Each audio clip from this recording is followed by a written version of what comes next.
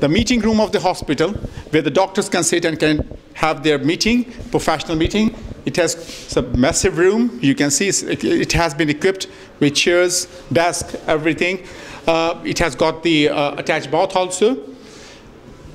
Well, this room needs some basic things like computer.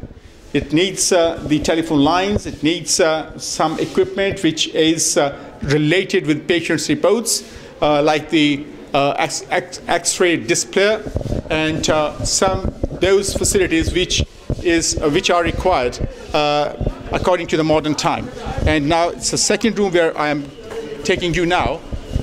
This room is again is a specialist room where the visiting specialists would come, sit, and can see patients who will be visiting this hospital from time to time. So because at this stage where you can see that we do not have anything, we do not have funds, we do not have we do not have furniture, fixture, the equipment, then we cannot afford at the same time to afford to employ the full-time specialists.